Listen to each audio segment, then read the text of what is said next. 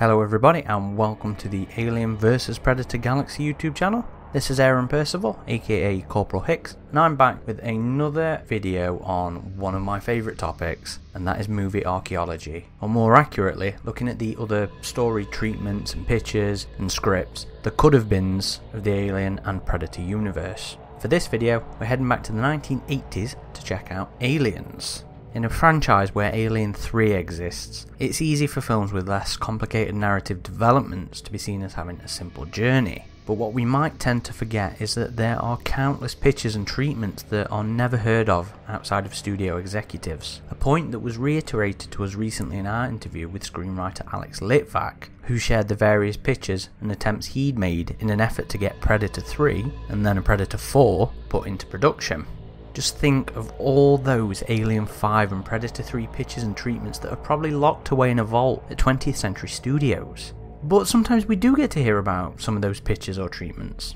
Back in 2019 we did a video on the Alien 2s that never happened, talking about all the possible directions that we heard about that the Alien sequel could have gone. While James Cameron's Aliens had a fairly straightforward narrative development, with the details from his treatment to the finished script remaining largely consistent, with some interesting could-have-beens, the story notes that Walter Hill and David Giler had actually handed to James Cameron were a fair bit different. We've never really known much about what those original notes had entailed though. As we explored in our previous video on the possible Alien 2s, when 20th Century Fox was purchased by Mark Rich and Marvin Davis, the new management had no interest in working on anything that the previous CEO, Alan Ladd, had been interested in, and this included more Alien. Speaking on superior firepower, the making of Aliens, David Giler attributed the disruption more to Norman Levy, the then vice chairman of 20th Century Fox, explaining that Giler was told that Levy was really opposed to it. According to J.W. Rinsler in his recently released The Making of Aliens, the development of a sequel was actually mandated in 1983 by a settlement following a years-long court battle between Brandywine and 20th Century Fox regarding the profits from Alien. Though Fox weren't obligated to actually produce an Alien 2, they were required to put the project into development. While they weren't too sure on exactly what to do with it, Hill and Giler eventually settled on taking the next film in a more militaristic direction. But in 1984, Norman Levy resigned as vice chairman from Fox, following Barry Diller's appointment as the chairman. It was after this further change in management that David Giler was approached in the parking lot of 20th Century Fox by an unnamed executive who spoke to Giler about an Alien sequel. Giler was asked, "What do you want to do?" So I kind of told him this story that was a cross between Southern Comfort that Walter and I had made since, and the Magnificent Seven that we were working on at the moment. And he said, "Great, that sounds fine." We all had a meeting and we were on. In 2001, Orion published Aliens the Illustrated Screenplay, which contained an interview that Paul M. Salmon had conducted with James Cameron several years earlier in 1998. While discussing the writing process of Aliens, Cameron had told Salmon how, after having gotten the opportunity to write a treatment for Aliens following a largely disastrous pitch meeting with Walter Hill and David Giler, Cameron had asked for whatever notes the Brandywine producers had come up with. According to Cameron, he was handed a one-paragraph story outline by David Giler. That outline said something like Ripley gets rescued and goes back to the planet with a bunch of soldiers, they're attacked and eaten. That was pretty much it, except that, and I'll never forget this, the outline concluded with the sentence, "and then some other bullshit happens," which I thought trivialised the entire process of actually figuring out what the story should be. And Cameron hadn't been far off. That summary had actually ended simply, "some bullshit." But it had been 15 years, so we'll have to forgive him the lapse in memory. But for the longest time, the above was the extent of what we knew about Hill and Giler's early ideas for Alien 2. Enter J.W. Rinsler.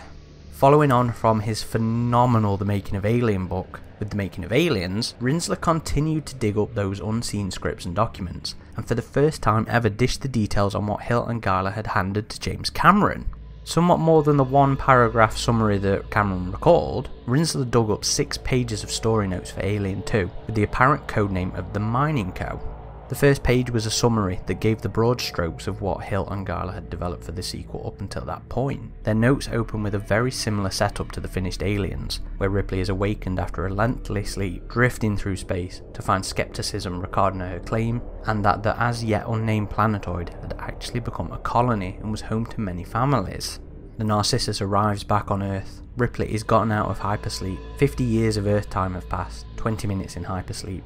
Those responsible for the corporate decisions involving the alien have been deposed or destroyed, and a new era reigns. No knowledge of the alien exists. Previous records lost or destroyed.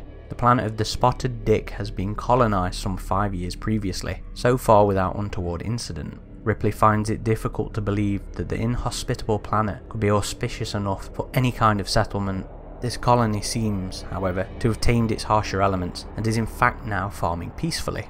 Ripley's dire warnings about the planet's other inhabitants is greeted with some skepticism. However, a mission, an investigative trip, is commissioned. A group of very tough military types is put together and sent out. Unlike the storm-lashed moon that LV-426 would eventually become, Hill and Giler had imagined a much greener locale for the colonists to inhabit. A later story note would specify that something had actually happened to the planet, such as a meteorite impact shifting the moon's orbit, not a terraforming project, that would give it a more hospitable nature. Meanwhile, back on the planet, we see the glory of the frontier space colonies, a hardy group of families tilling the virgin soil, building a community, etc. Small children playing on a mountainside discover a shaft, the entrance to the alien spacecraft, cleverly disguised as a mountain, or something equally prosaic. Unaware of the horrors within, they tootle in for a look. The source of all the pain and suffering that would befall this farming colony would come not from the glory or money seekers like Cain or the Jordans, instead from the colony's young children playing, blissfully ignorant of what they were about to unleash. Eventually, of course, they discover the egg chamber. I don't know how much value there is in having the toddlers' heads bitten off in a gruesome fashion by their alien contemporaries, so perhaps it is merely by the introduction of some other element like light or warmth, which triggers the hatching of not just one of the horrible eggs, but all of them. The whole egg chamber bursting into life. The kids beat a hasty retreat. Alien vs Predator Galaxy once again turned to one of our favourite alien artists, Declan Loftus, to visualise the scene in which the colony's children discover the eggs exclusively for this video. The summary goes on to describe the tough guys' arrival and discovery of a colony that is either in the midst of an alien infestation, or like in Aliens, already wiped out. A further similarity to the finished product was that the tough guys would discover an alien hive, perhaps an extension of the deleted cocoon sequence from Alien rather than an inspiration from insects though. An interesting concept here is that Hill and Giler considered having the alien hive as an actual living entity itself. The aliens have made structures out of themselves and cocoons out of the colonists. It might be that the team is already inside one of the sky structures discovering the cocooned colonists when they discover that the structure itself is alive and hostile. Without an airlock to turn to, Hill and Giler concluded that the alien threat should be ended somehow? The answer to all this is clear. Our team has to get off the planet and destroy it. Maybe they should discover something on the spacecraft left from the dental patient that tells them something about the alien and its potential menace to all other living forms. That it's an anti-life force. Some bullshit. What followed was another 5 pages of story details. Unfortunately, the whole thing isn't included verbatim in the book, but Rinsler did go on to include how the story notes continued. Ripley and her team of ultimate badasses, Ripley and her team of tough guys, come to the realisation that they can't just deal with the alien threat by blowing up the planet, because obviously the spores would just fly off through space and infect countless worlds. As an interesting aside here, the idea of LV-426 exploding and sending the alien eggs flying through space infecting other planets was one of the concepts that the officially authorised magazine of the movie Alien reported as being explored for potential Alien 2 ideas. The magazine, published in December of 1979, included the following as a potential direction for the sequel. The planetoid of the alien explodes, sending alien eggs to Earth where, shades of Invasion of the Body Snatchers, a whole flock of monsters runs rampant. Instead, Hill and Giler would turn to the interior of the derelict to find their solution. What solution? Hill and Giler had evidently not figured that part out yet, but it would come after a whole lot of shooting and death, of course. The team sees only one real shot at conquering the alien hordes. They must find the entrance to the spaceship, penetrate to the very bowels of the egg chamber, and hope they can find a way to destroy the aliens from within. Cameron's Aliens would find itself inspired by the Vietnam conflict, in which the colonial marines land on LV-426 full of bluster and confidence in their technology, only to be overcome by the technologically inferior aliens. In an interesting reversal of this, Hill and Giler had considered how their own military forces would take on the role of the guerrilla warrior. While searching for the entrance, the team lives like guerrillas in a supremely hostile enemy territory. Several of them are wiped out in an excruciatingly violent fashion, and the survivors are on a razor's edge, fighting amongst themselves, some ready to abandon the planet and leave the universe to its fate. Ripley manages to hold the team together until they find the entrance. It does sound like Hill and Giler's idea would have seen a much more detailed look within the derelict, as Ripley and her surviving forces fought their way through the crashed vessel to find their undecided Deus Ex Machina. Penetrating the egg chamber is a descent into hell. More members of the team are lost, but finally Ripley and the few survivors reach the centre of the chamber. They find inscriptions, or some sort of information, that tells them that the aliens are more than mere flesh-eating monsters. They are an anti-life force that could endanger the living universe. On the topic of life force, as another interesting little aside, original Alien scribe Dan O'Bannon would go on to co-write a film called Life Force in 1985, a film that featured several extraterrestrial vampires that fed on people's life force. The life force sucking aliens in that film were defeated by a special ancient weapon made of leaded iron. Despite the connection, I think it would be safe to say that that wasn't the direction Hill and Giler were aiming at for their solution here. In some magnificently clever fashion, Ripley and the team figure out how to reverse this anti-life force, in a sense, causing the aliens to implode. Ripley and the team fight their way out of the chamber, and with only seconds to spare blast off the planet as the aliens implode in a black hole effect or something similar.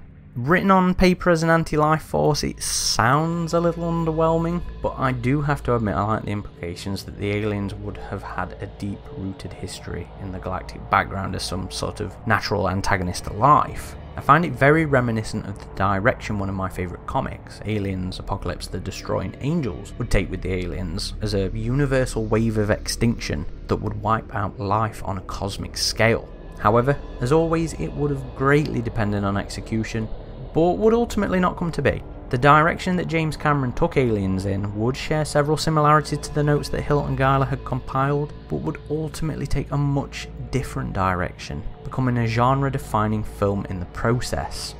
And then some other bullshit. I hope you've enjoyed this look at the story notes that James Cameron was handed, and a look at one of the potential directions that the Alien series could have gone in following the first film. If, like me, you have an interest in these wild and crazy other potential directions that the series could have taken, be sure to stick around because I'm going to be visiting a lot of these kind of things. It's something I'm really fascinated with and love to hear about. As always, if you've enjoyed the video, please leave us a comment, please leave us a like. If you haven't visited the channel before, head back to the main page, check out some of our other content. I like to do editorial stuff like this. There's some lore videos, some let's plays. We also upload video versions of our monthly podcast, usually bi-monthly. So there's plenty of content on here. If you like what you see, subscribe to the channel. Hit that bell notification so you are notified when we do upload new content. The bulk of our activity is on avpgalaxy.net, where we post a lot of our news, written versions of videos on here, audio versions of our podcast, if that's how you prefer to listen to podcasts. We also have a discussion board, an old school message board that still survives very much to this day, and is my preferred place to discuss Alien and Predator. So feel free to sign up and join in with other fans. We're also on all the socials, Twitter, Facebook, Instagram. Thank you for watching.